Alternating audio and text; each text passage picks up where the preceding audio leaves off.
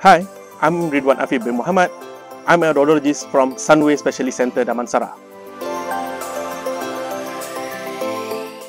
Audiologist is a healthcare provider that doing the assessment for the hearing and also balance disorder. Our role is to diagnose and giving the best treatment to the community and also work with the other healthcare provider to treat the hearing loss and connect you with life again.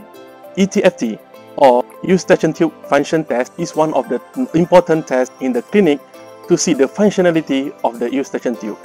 This test will have the 3 stages.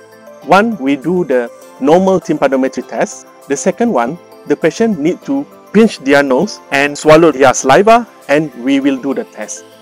The third one, we ask them to do the Valsalva maneuver, which is pinch their nose and close their mouth and blow until they can hear the pop sound in their ear.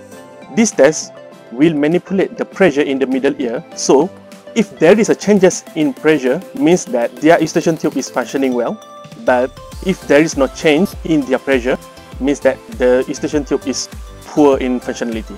Some people will suffer with the ear blocking, ear fullness or ear muffledness, or also because of the flu and cough for the long term. So it's better for them to check the functionality of their Eustachian tube.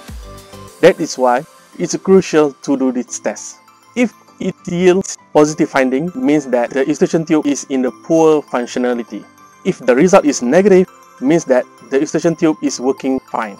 If you yourself or your family member or your relative suffer this problem, it is better for you to seek the consultation from the doctor or seek the medication to cure this problem.